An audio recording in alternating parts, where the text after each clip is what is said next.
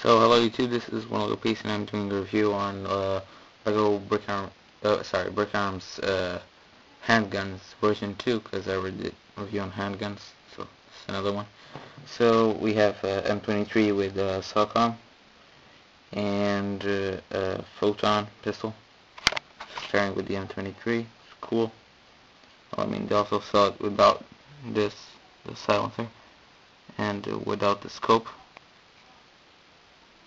Or just without the scope, they also sell it like that. I like this one.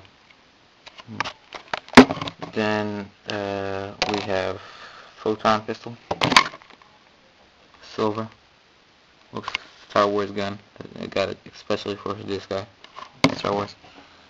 If you're wondering who he is, he didn't appear. He's just a guy I made up, the bodyguard for Icon of Far. Yeah, so got some nice detail on the gun, and if you can see that. Then onto the rest of the guns I got. Got the Longslide, which you would think it's just a M1911 with a scope on top. No, it has a trigger hole. The other one didn't. So yeah, it has a hole. I got it in gunmetal too. It's pretty cool. And if you want this to be an M1911, just cut off the top. Looks cooler. Costs $1. Everything else costs $1 except for that one. Costs 50 cents.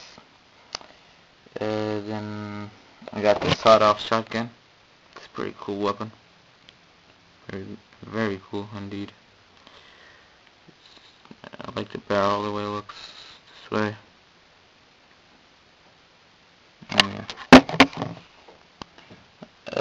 I got this for the zombie war. So the review was a little longer than the previous ones. Still, rate, comment, subscribe. Bye.